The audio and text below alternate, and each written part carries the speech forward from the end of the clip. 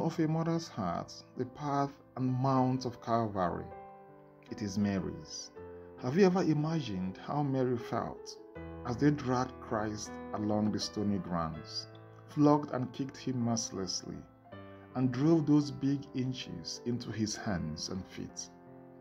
Not even Simeon, who helped Christ, nor Veronica, who wiped his face, could tell, feel, or experience the heart of Mary.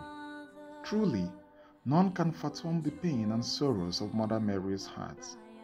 In all our God-given wisdom, we may not be able to know what Mary felt in her heart when she met with Jesus along the way, what Mary experienced in her heart as she saw Jesus hanging, struggling for breath, and after hours of agony, succumbed to the pains and breathed his last.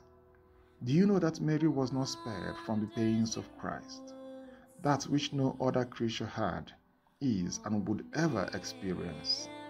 How pitiable are we when we belittle the role of Mary in our salvation history. Let us pray.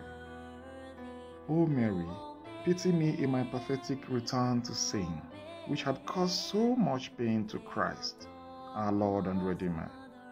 By your intercession, keep me focused on the passion and death of Christ, and help make my heart be ever repulsive to sin. Amen.